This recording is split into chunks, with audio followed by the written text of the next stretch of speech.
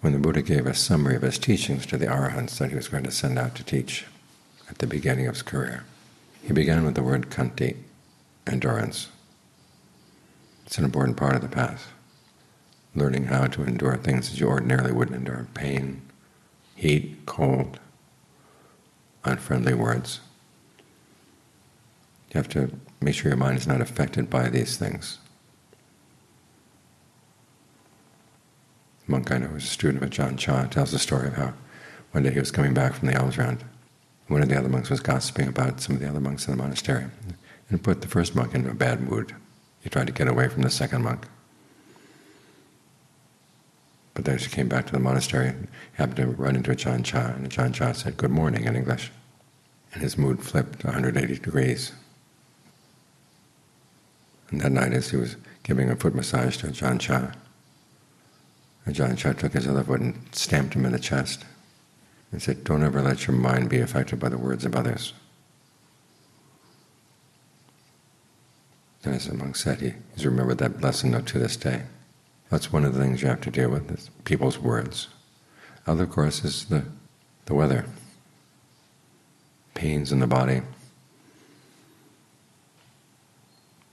And the trick is not just to endure, but to use your discernment to make the endurance light, so it's not a heavy burden. Because if you just grit your teeth, then it gets harder and harder and harder. But if you learn how to give the mind some way of focusing on things that are actually good, then you can endure a lot of things that you wouldn't have endured otherwise. Like right now, you've got your breath. You can breathe in a way that feels good. Try to find the spots in the body that are most sensitive to how the breathing feels, and nourish them, please them. Figure out what they would really like to feel, and provide that. And I think of that sensation then spreading throughout the body, so that the pleasant sensation fills the whole body, fills the whole mind. There's that old saying that the devil makes work for idle hands. When your defilements make work for idle minds, give the mind work to do. It's something good. And you find you can endure a lot of things. If the mind is filled with a sense of the breath, then it doesn't have any idle hands to grab onto other things. Or it's filled with contemplation of something that's been bothering you, and you can begin to see clearly what the problem is.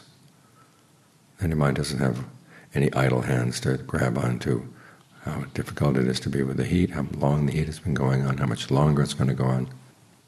It's because we grab hold of the wrong things and stab ourselves with them. That's why we find the endurance is hard.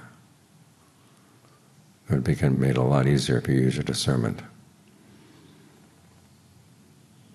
You've probably noticed it. You sit and meditate for an hour, and you can focus on the pains here and the pains there, and they really consume your awareness. You can sit for that same hour and watch a movie, and the pains of sitting still don't bother you, because you're occupied with the movie. Well, occupy the mind with something else beside what's bothering you. And you might say, well, I'm running away from the problem. No, you're actually giving the mind something better to do. So it gains insight. When it turns around and looks at the problem, again, you can see the problem is not as big as you thought it was, not as difficult as you thought it was.